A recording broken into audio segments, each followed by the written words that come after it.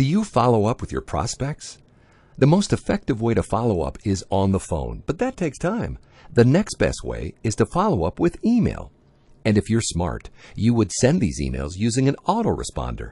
Sending one email is simply not enough. You need to send a sequence of emails.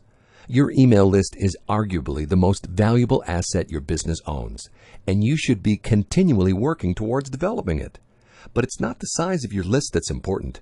It's the relationship with your list, and that relationship is developed by sending regular, useful emails. If you need help creating relationship-building emails, then either pick up the phone and call or drop us an email.